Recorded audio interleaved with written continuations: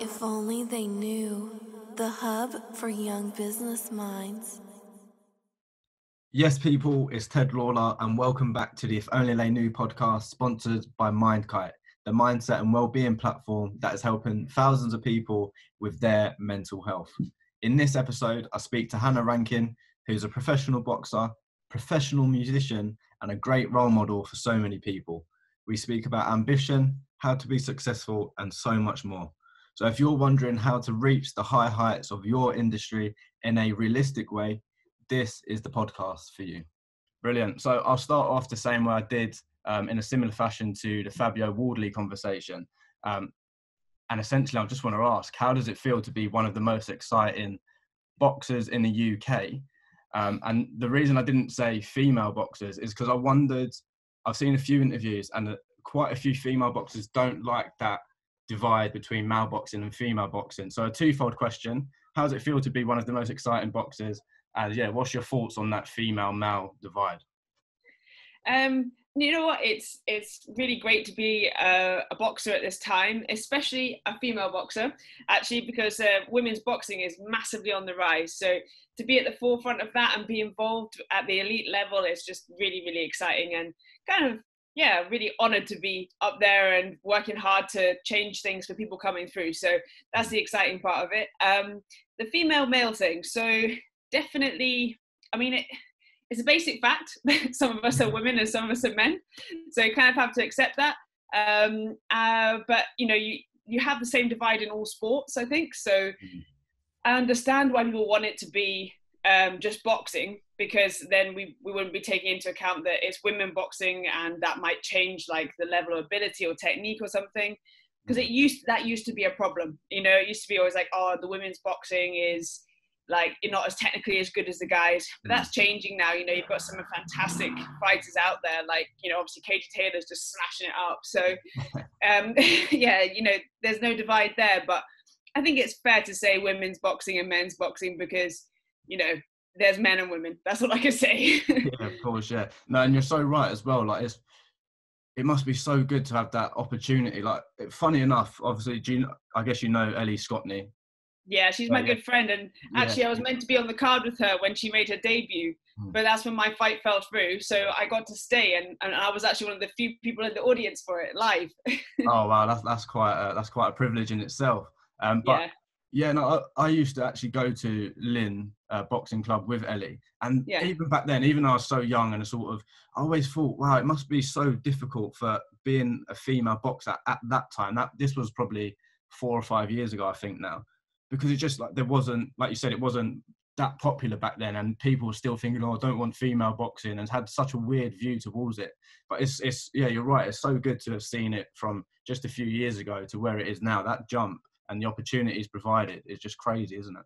Yeah, it really is. And like when I started out, there really wasn't any other girls in the gym. Like, you know, it's just people looking at you going, oh, so is it like your hobby? You just, you know, giving it a go. And I was like, no, I'm actually a professional boxer. You know, that's what I also do, is I do it alongside my other job. And you're like, oh yeah, that's great. You know, very nice, pat you on the head sort of thing. But I think actually now that women are getting, like, especially this year, women have had such a massive platform to kind of announce themselves on, with Eddie Hearn doing all the female fights all the way through this year. It's just meant that women have had a chance to showcase what we really can do. And we're super competitive, we're aggressive in the ring, we work just as hard as the guys. So it's nice for people to actually be seeing that, for sure. Yeah, no, definitely. I almost prefer it if you did want to, like you said, split it. I do almost prefer the female boxing, because it just, I don't know what it is, because normally with the male boxing, I think I'm a casual, but I am sort of into the boxing at the same time. I'm sort of on the fence with that. So I only like the bigger division sort of thing, like the heavyweights, and then in the smaller weights, only like the big names. But with the female boxing, it seems like everyone is just going at it. Like, everyone is interested. And there's not a fighter that you look at and think, oh, I'll give that a miss. Any female fight is just 100, 110%. It's good. You know, you're going to get a spectacle, you know?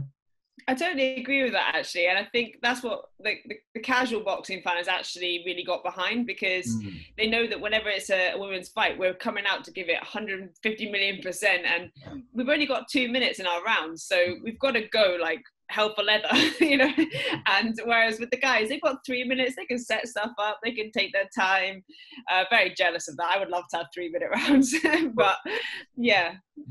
Why is it that because I've never understood that. I always knew, like, from the get-go that it was 2 minutes, but what is the reasoning behind that? I've never understood it. So from what I can gather, the general reasoning is that women, we carry more water than guys, and we would like sweat out more over the period of time, so we'd be more at risk for injury. I think that, like, brain injury sort of thing. But I don't know how that's based on kind of one study. And there's a lot of girls obviously in the UFC, and they go for like 5-minute rounds. It's, you know, it is what it is. And all of the amateur girls, especially like elite level, Team GB, they're fighting 3-minute rounds now. So I think it's only a matter of time, hopefully, when we change it over to 3-minute rounds.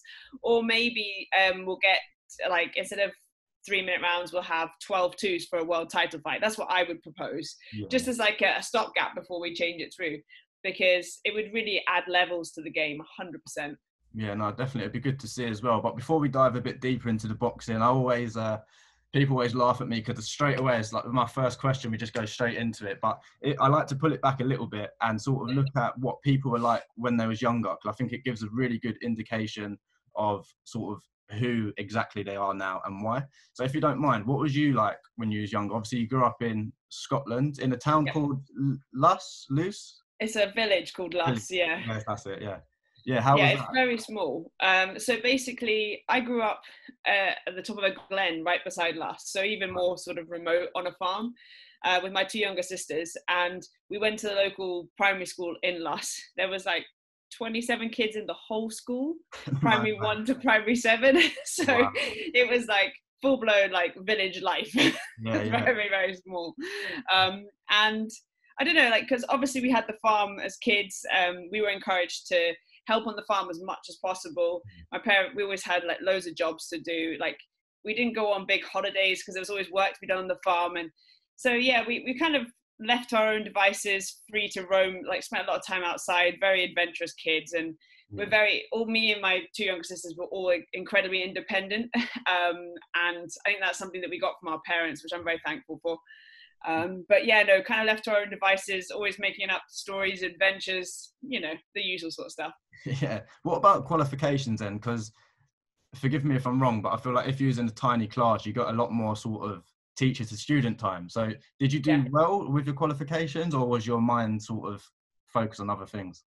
I was really good at school, actually. I enjoyed school, I enjoyed learning. And obviously, so basically from primary 1 to primary 4, I was the only one in my year group. I mean, I was in the same classroom with 2 other year groups, but I was the only one in there myself. Wow. And then a boy joined my class, so there was 2 of us.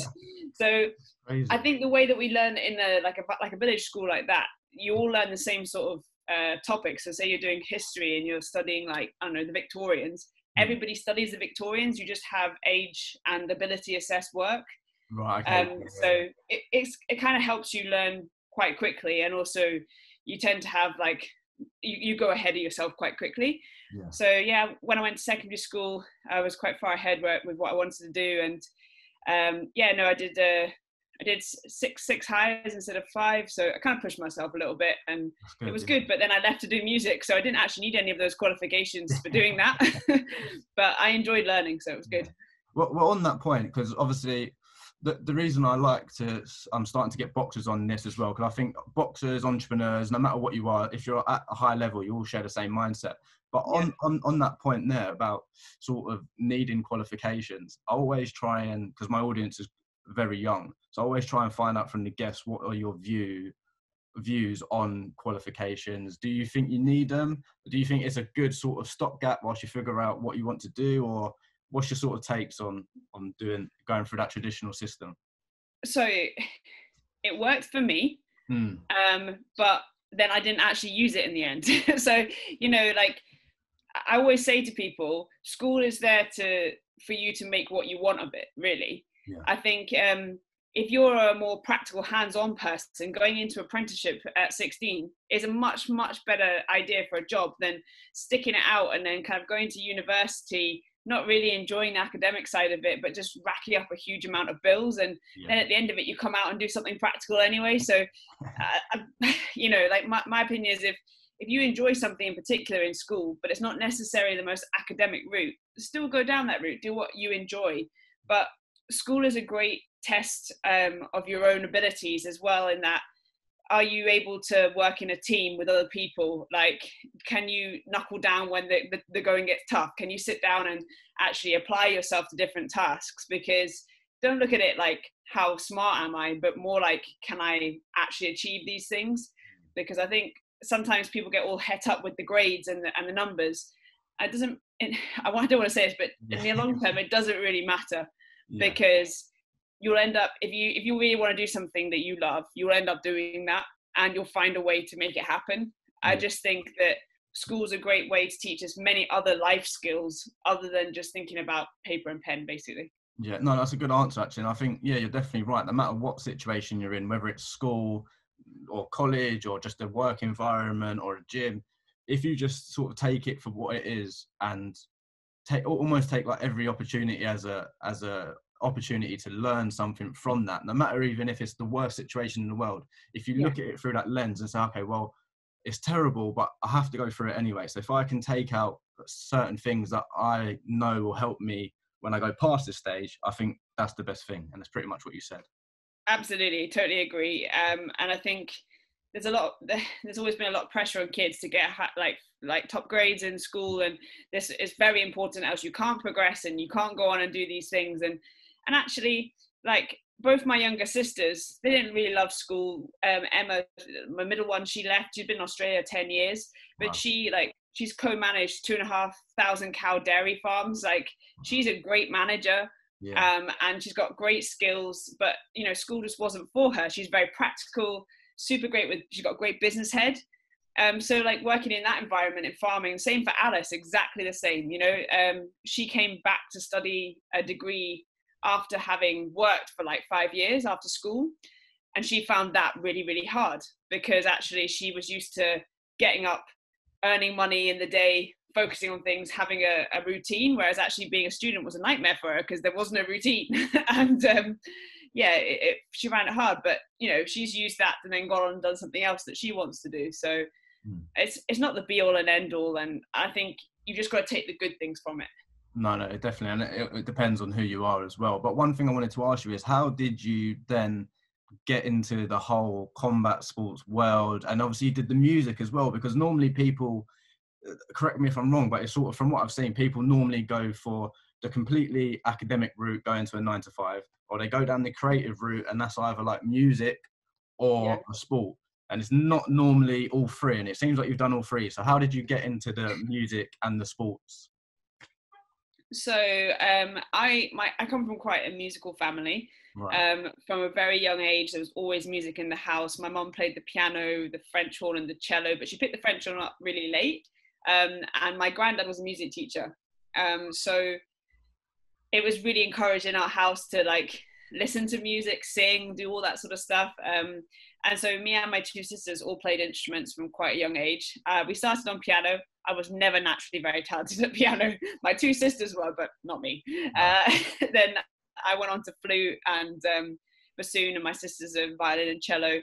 And it's like the on-track family. But yeah, we all went to like lots of music camps and stuff with that. So it was kind of nice because we got to do the extracurricular stuff.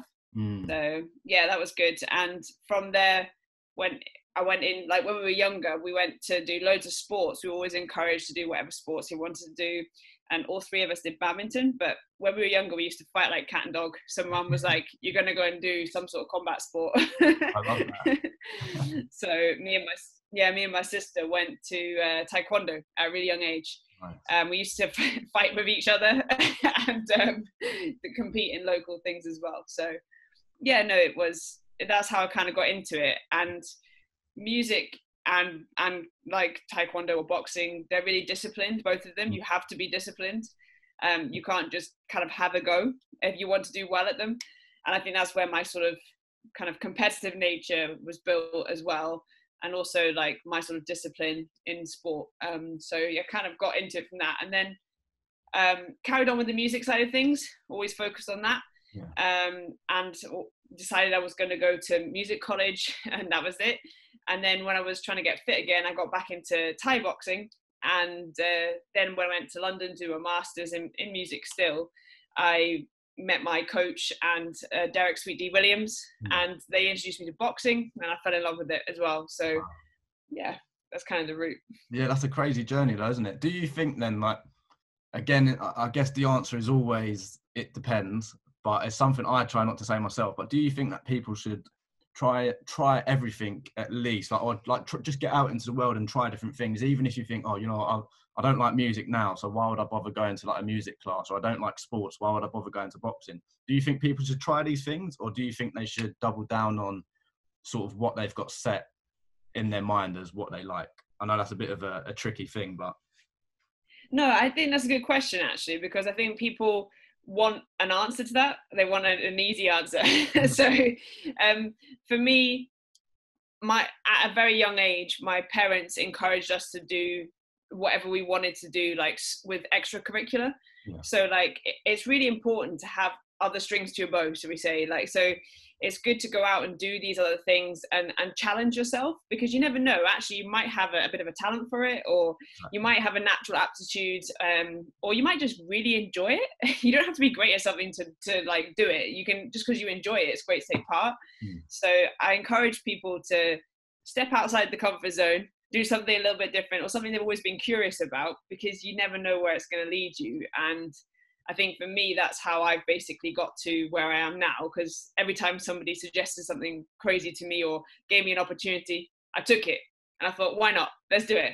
Exactly. And it didn't pay me in the beginning for a lot of things, but it's all come back eventually. Well, I'm sort of, no, you're completely right. I'm sort of going through something similar myself now.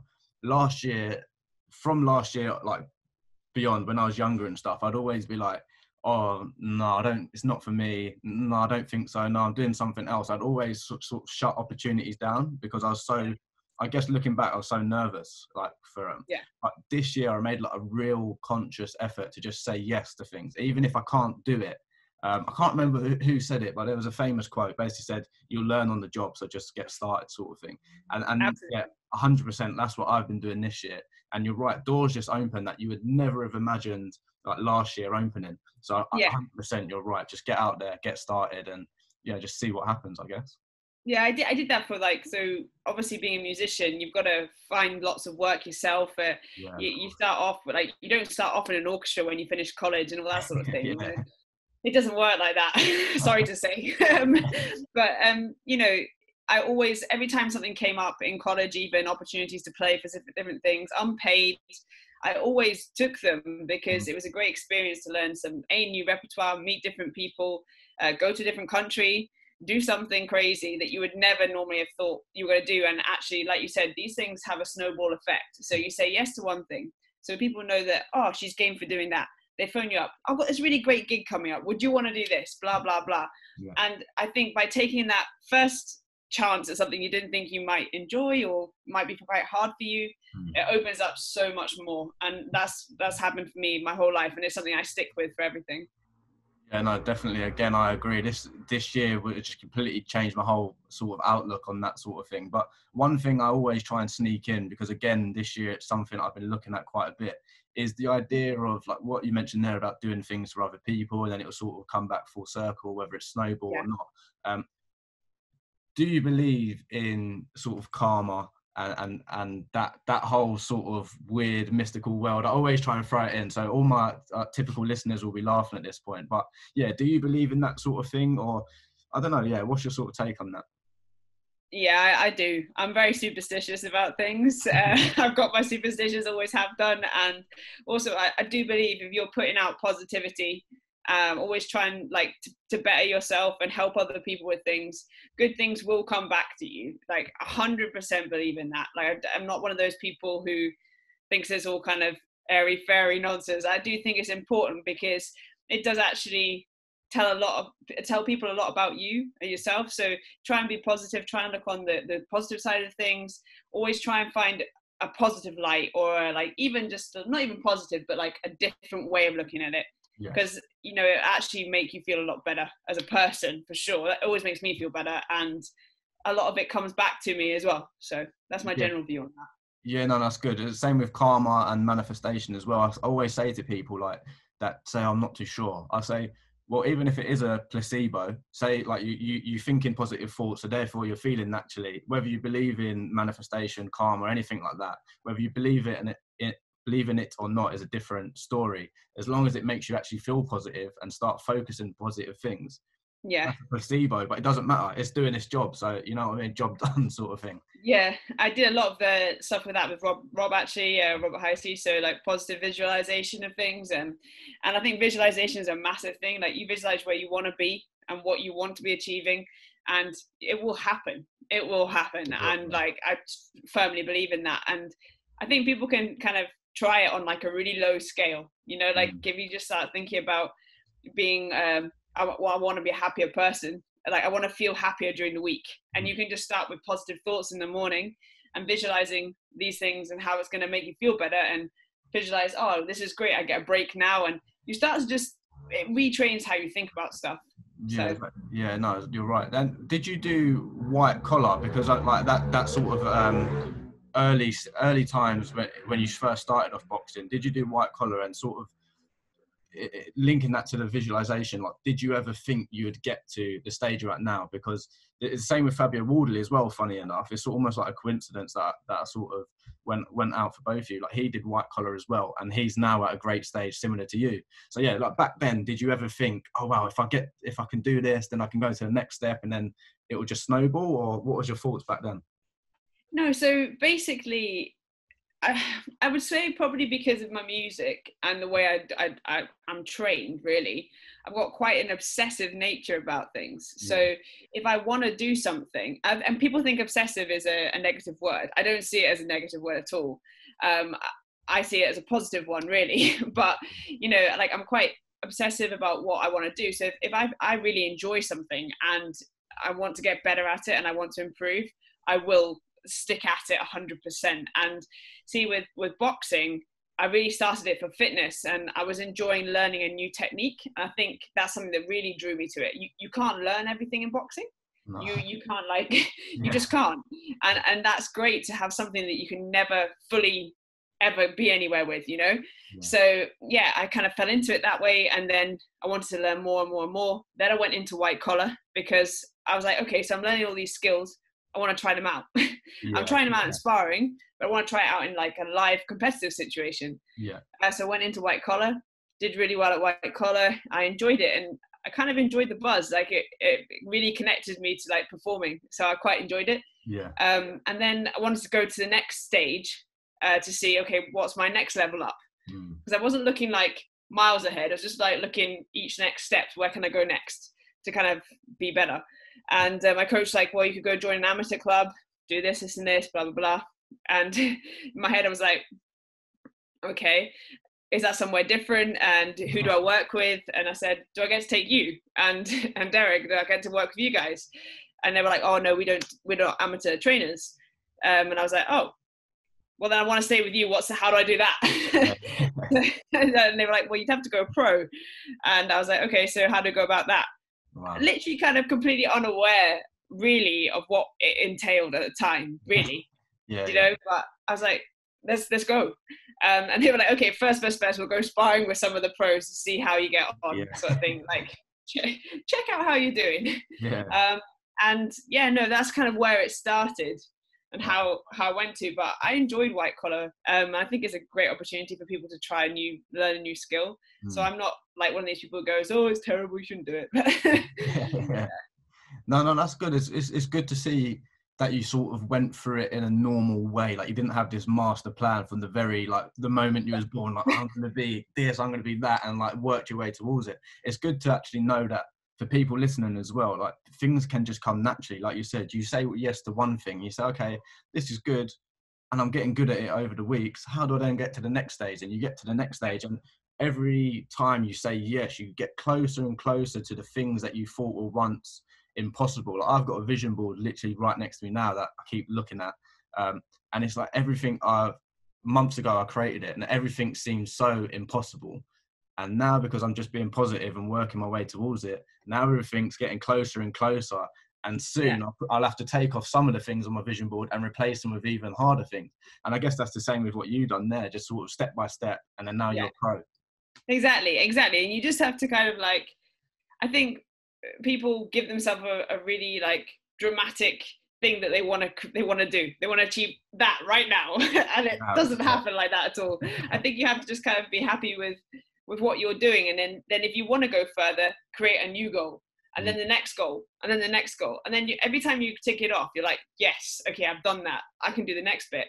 And that's kind of how my brain works. I suppose it's kind of quite like a kid, really. He's like, okay, cool, I get to tick that off of my list, and I get this, and I reward myself with this. But it actually works really well, and humans actually do respond well to like reward and achievement. So yeah, no, you're right as well about that. Almost like instant gratification, I guess it's called, but especially amongst the young people, like even myself. I think I try and think positive, and I try and think I'm not like that. But I just am. Like, it's just, you're right, it's just a natural thing. You're like, oh, but I could get that today, or I could get that tomorrow if I worked for it. And you just want to just tick everything off today. Like, you want it yesterday.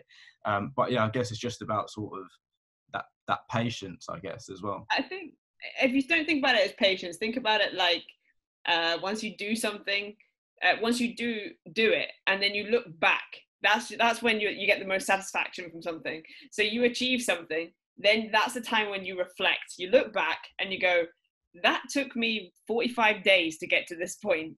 And that's a whole 45 days of my life that I've had to do to get to this point. I'm pretty proud of myself for that. That's 45 days. That's the best way to look at it, because then you're like, okay, so the next bit's achievable because I spent that much time doing that. I can do the next bit. And that's kind of how I think about things. No, and I think you're right. It's sort of what I'm gathering from this, and from what I sort of hear from other people as well. It's about the journey and not necessarily the end goal, because I know for a fact that when I do tick these things on my vision board off that I'm pretty close to getting, now that I'm getting closer, I'm sort of like, don't want to achieve it. Like, I like having the carrot dangled in front of me so I can chase it. There's definitely something in that chase. When you get it, it's a bit, sometimes it can be a little bit disappointing. So have you ever experienced that sort of, oh, is this it feeling? Oh, is this it? So I don't know if I've ever experienced the, oh, is this it sort of thing, but I definitely, like, I suppose being a boxer, there's always like, in your training camp on the lead up to the fight. The experience of the fight is always so short in the amount of work that you've done to the actual occasion itself. It's like you do this much work and then the occasion is this. And it kind of feels like it just doesn't last that long, like the actual moment, and you want it to go a bit slower so you can just be involved in it even more.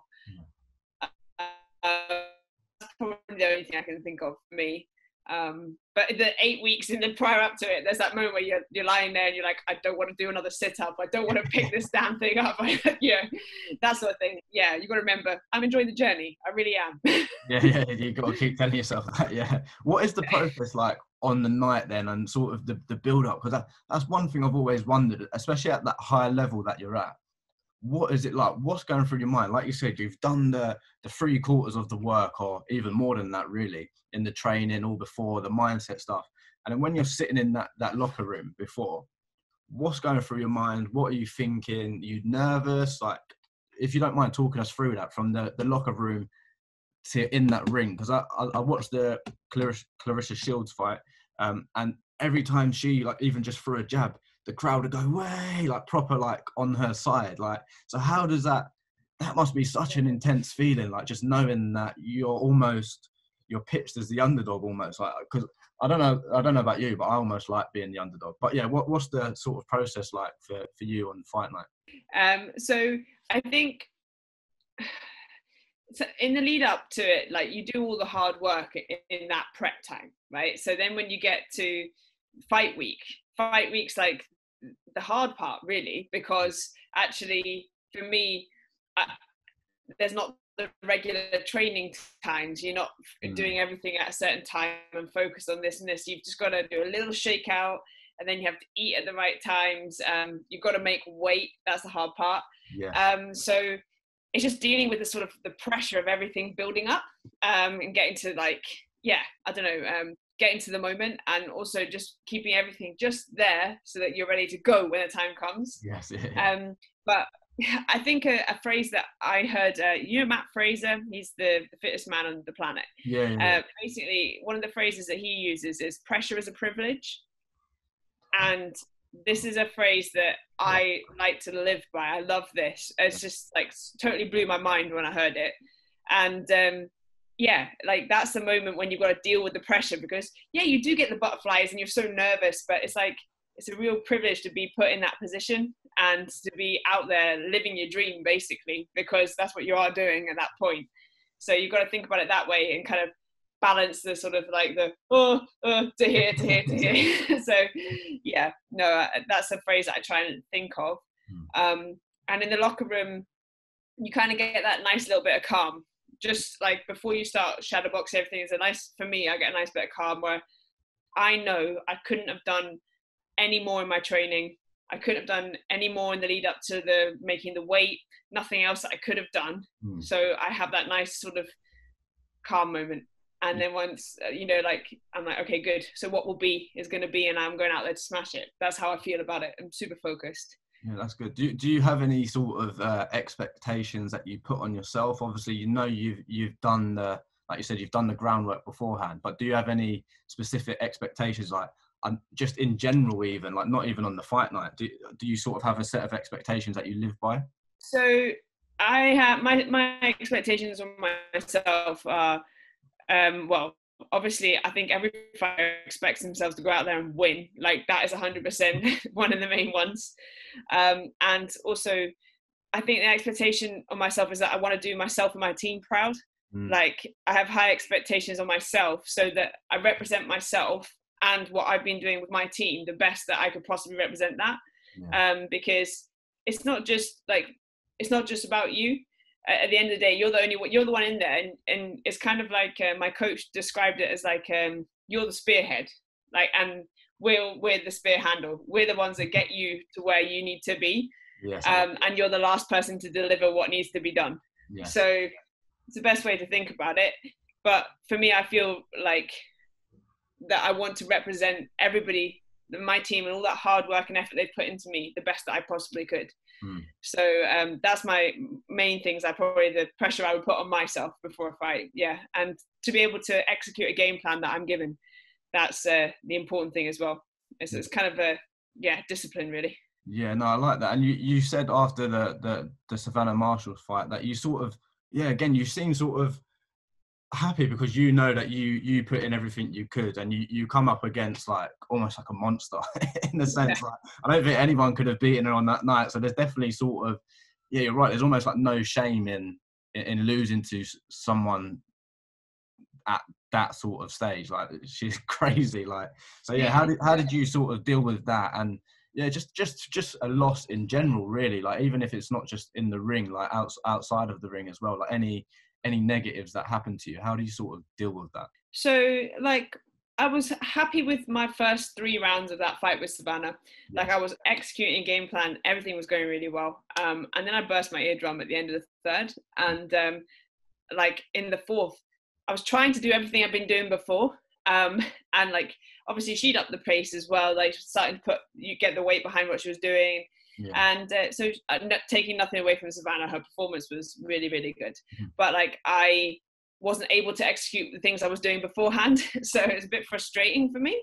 And I couldn't figure out why, because I didn't know what it was. Like I'd never had this injury before. So I think after this fight, I was more frustrated that had happened and I hadn't got a chance to continue doing what I was doing and how it was working and stuff. Because like my team could see in the 7th round I was rocking and rolling, but I couldn't tell my lefts and my rights very well.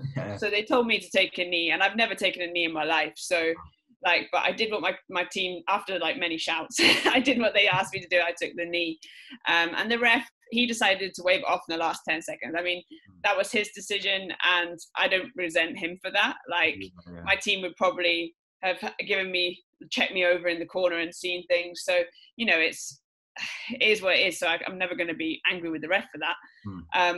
But I think after that sort of fight, I was more frustrated than losing because I lost over the 10 rounds, because I was frustrated with the injury. But my coach always has a thing, and he's like, right, we're the same kind of person. So we see each other the next day, as soon as the fight's over anyway. I was there anyway, but we were like, right, let's break it down. So we always do that as soon as it's done, the next day. Same thing for sparring. We do it right after sparring or anything that I want to break down. So, and he says, right, 3 good things before you tell me anything else. 3 positives, and then we'll break everything else down. And it's the best way to think about it, because you've got to think about what you did well. You've got to give yourself a pat on the back. We're all really quick to go, oh, this was shit, that was shit, this was shit. But actually, there are good things out there, so you've got to look at that. So I always do that, and I break it down. And then I talk about what I want to improve, and then we talk about what we're going to do in the gym to work on. And then I feel like I have a plan. And my mum always said to me, if something doesn't go well, like if I had an audition or something and it didn't go well, or I didn't get the place, I'm allowed to feel like shit about it for about a day. I can be miserable, have a bad time. You can have a day of being grumpy about it. And then after that day, you got it all done then. And then after that, you've got to move on, because it's draining. Yeah. So if you want to improve yourself, have your day of miserableness. And then the day after that, try to look forward to what you're going to do next to improve it and do it better next time. Yes, I love that. Thank you for that. Just before I get on to the final thing about how you're going to bounce back from that, I think it's too good of an opportunity to let down, if you don't mind. What was your thoughts on Daniel Dubois? He obviously went through quite a similar thing. And yeah, I just wondered sort of what was your take on that, and the pressure. Can you understand the pressure that he was also under as well, much like yourself? So it's a very difficult situation for Daniel after that fight. I really feel for him, because mentally he's going to be going through a really tough time. Yes. He wasn't he came out with the intention of making Joe quit. So I think it's mentally going to be really difficult for him. And it's when he needs his family and his friends around him to support him, because it's difficult. And I can understand he was in a lot of pain at the time, but he chose to take a knee. And then he chose not to stand up again. And I feel that maybe a lot of fighters are saying he quit. And I think at that young age to make that decision yourself, maybe not such a good thing, because it should be your corner stepping in, or like they could have thrown the towel in. They maybe your eyes got one more round. So they maybe should have thrown the towel in, or not let him go out for that round. Or if he stood up and the ref had gone no, then it would look better on him. At the moment, I think it looks bad, because he chose to not stand up again. And it sounds harsh saying that, because obviously he's got a fractured eye socket and nerve damage and stuff. But I know a lot of the boxing community are just like, oh, he quit. Yes. And I think it's a shame, because he's going to be going through a really hard time. And it's how he comes back from that, which he's going to have to deal with, basically. Yeah, no, that's sort of why I wanted to ask it, because I think it sort of couples up with what you went through as well. And that's a lesson for anyone to take on, whether you're an entrepreneur, an athlete, or just someone like working in their 9 to 5. But before we sort of wrap up here, I'd love to know what your future plans are, both in the boxing world, like who have you got your eyes on, and just sort of as well in the music world as well, because you're doing so well in that. Like, let's not forget about your music career. Like, you're smashing it there. So yeah, what's next for you? So I'm going to be going to welterweight in the new year. Basically, obviously middleweight's not my weight class. So in the new year, I'm going down to 147, which is more like my weight. It'll be my first time getting to that weight. But I won my world title at super welterweight, so I'm not concerned about it. I'm really excited about it. So looking forward to that. There's obviously a lot of great fighters in the welterweight division. But I've obviously got to get my first couple of fights at welterweight done. So before I start calling anybody out in that division, I've got to get my first few fights done next year. So that's my goal, around about March time, to start that going. And yeah, no, it's really exciting, really. I'm looking forward to it. And me and the team have got loads of things planned. And yeah, I'm really excited about it. music wise, obviously this year's been a total bummer. Like, Yeah. I've not had any live performing, not had any Course, sort of like interactive stuff to do since February. And it's been really kind of like a downer, because like, I'm used to doing quite a lot of performing, and also I have a quintet, and my quintet goes into schools, we go into like care homes, and obviously that's been a big no-no. So I'm really missing that sort of interactive concert style thing. So I really hope next year things start to ease off and can go and do some more performing. But yeah, no, it's just keeping things ticking over. I've been working a lot with my students in music. So proud of all of the young kids I work with. They've just taken it like so in their stride. So cool about Zoom lessons. They're teaching me stuff about Skype. Yeah. So yeah, it's I've been really focused on them. And actually, one good bit of news, my little student did his first Zoom audition for a local orchestra to start in the new year, and he got the place, so I'm buzzing for him. That is amazing. I'm so glad you said that as well, because a question I ask all my guests at the very end, the final question, is what do you want your legacy to be? And that ties in perfectly with what you just said there, because it sounds like you're doing a lot to help others and help bring through others, which is great to see, and it's quite refreshing actually. So yeah, what do you want your legacy to be?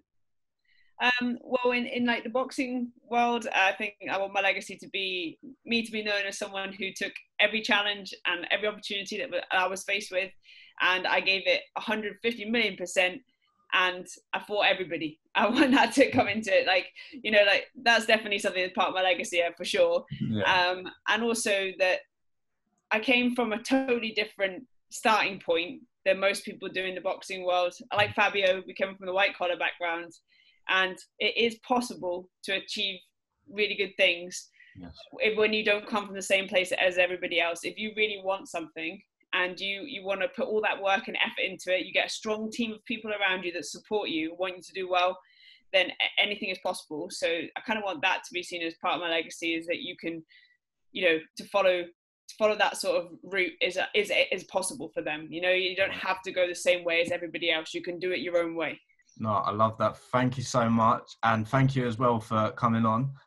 The floor is now yours. If there's anything you'd like to say to anyone listening in terms of where to follow you and stuff like that, please do so now. Thanks very much for having me on. If anybody does want to follow me, I made it really simple for social media.